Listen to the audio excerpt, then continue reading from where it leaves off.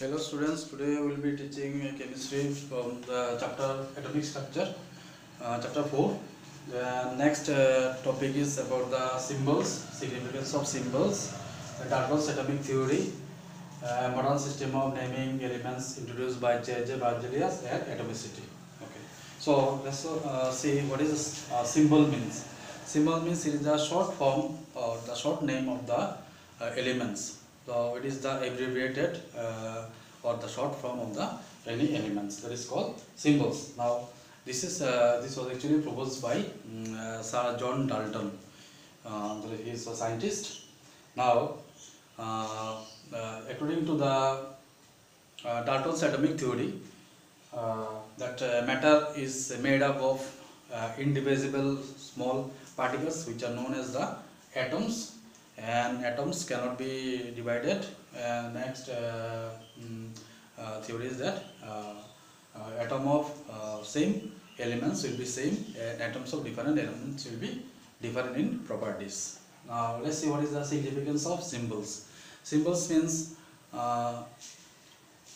significance of symbol means what is the meaning of the symbols. So first of all, it will give the name of the elements, that is give and it will represent only one atom of the elements, and we can have less time to write the name of the elements. And one more thing, it is convenient to write the name of the elements by symbols. So for example, if you see that symbol of sodium is Na, that is only written Na, that is coming from the Latin word natrium, but it is not written in natrium, it is written Na, capital N, small a. So we can save the time also. In the meantime, we can give the short name of the elements. Now let's see this one. What is the symbol of the elements that is given in your book, that is in the page number 63. So starting from hydrogen and up to, it is given up to radium. So to memorize those symbols. And for the symbol of this different metals, that is coming from the Latin names, that is also given. So that is given in the page number 63. Now what is the modern system of naming elements? Now it was introduced by Sir J.J. Berzelius. Now what is the method? The first method is that some of the elements name is given by the first letter of their name. Say hydrogen. Hydrogen, the symbol is H. So it is that symbol of the hydrogen is H because it is the first letter of that element, name of the element. Then some of the elements are symbols are like that. They are given with that first two letters of their name. Say cobalt, that is CO. So the first two letters is taken as their symbol. Now another method is that some of the elements have Latin name. Say sodium. Sodium, the Latin name is natrium. So that symbol for the sodium, it is given Na. That is symbol for sodium. Then similarly for potassium, it is Latin name is Kalium. So it is written as capital K. So similarly, different other metals are there whose names are name of the Latin names. Now next topic is that let's see for the atomicity. What is the meaning of atomicity? Atomicity means the number of atoms present in the one atom of the element or in one molecule of that element. So now for example, for helium, for this one, all the noble gases, they are monoatomic. The molecules of the noble gases are monoatomic. They are monoatomic because they have got only one atom in their molecules. Now next is the diatomic. Diatomic means in the molecules of that particular substance, it will have two atoms. So for example, you can say nitrogen, hydrogen, oxygen, they are diatomic because there are two atoms in the molecules of oxygen or nitrogen or hydrogen. Next is triatomic. Triatomic, there will be 3 atoms in one molecule of that substance. So, for example, ozone. Ozone have got 3 atoms in the molecules of ozone. Then we can say another one. There is another category of the atomicity. There is triatomic. Triatomic. There is tetratomic. So tetratomic means there are 4 atoms in one molecule of that molecule. There are 4 atoms. Say for phosphorus. Phosphorus got 4 atoms in the one molecule of phosphorus. That is called tetratomic. Tetra means 4. So you can easily remember, mono means 1, only 1 atom, that is monoatomic. Di means 2, that's why it is diatomic. Tri means 3, there will be 3 atoms, that's why it is known as triatomic.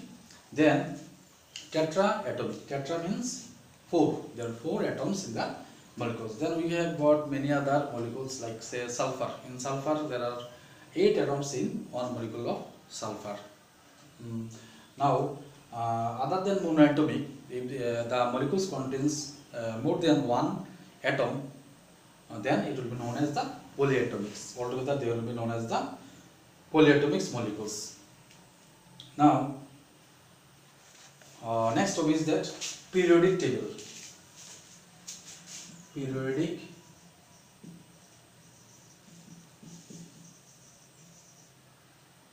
table. Now what is the periodic table? Actually it is a table in which all the elements are arranged in a vertical column or in the row according to their similarity in the properties. So the table or chart will be known as the periodic table. That is a chart, or you can say table where the elements are grouped in a group in a vertical column, and we wish to arrange the elements in row also. So in a periodic table there are 18, they are known as 18 columns.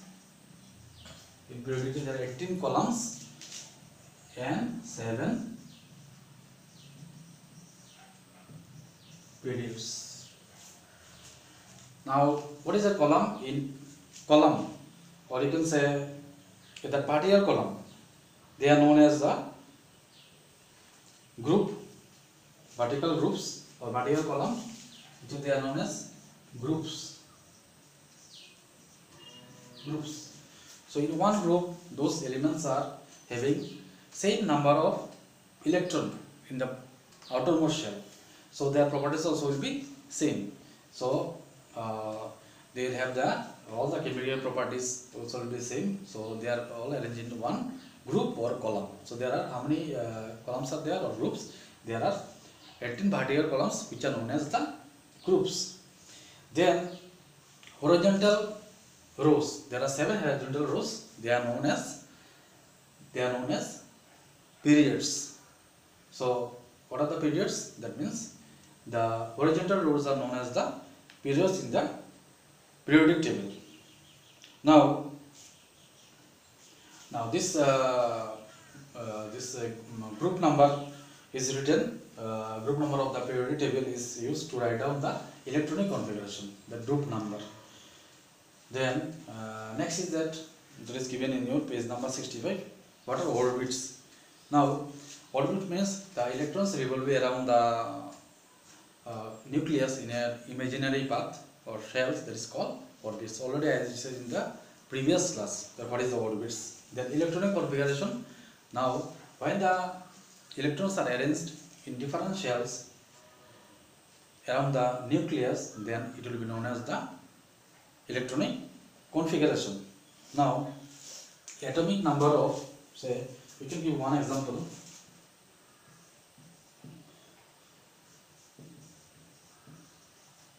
Atomic number of sodium is 11. Atomic number of sodium is 11. So sodium, if we take the electronic configuration, it will be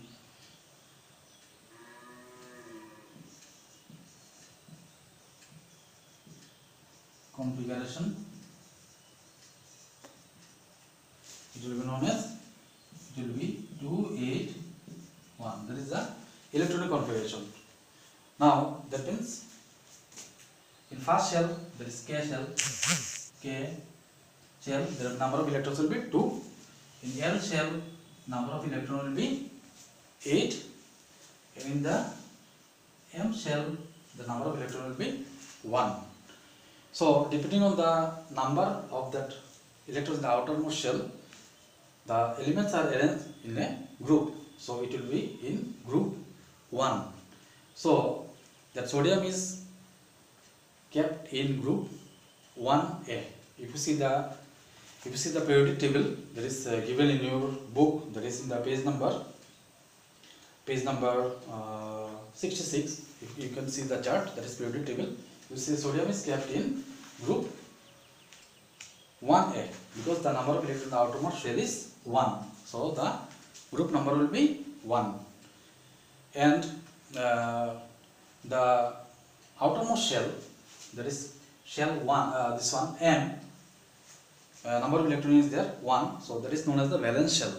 That means you can find the valency of that particular element from that outermost shell.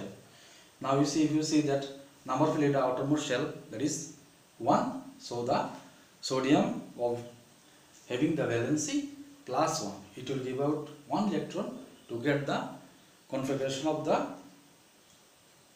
noble gas. So this electron, that's outermost electron, that is 1, it will be known as the valence electron.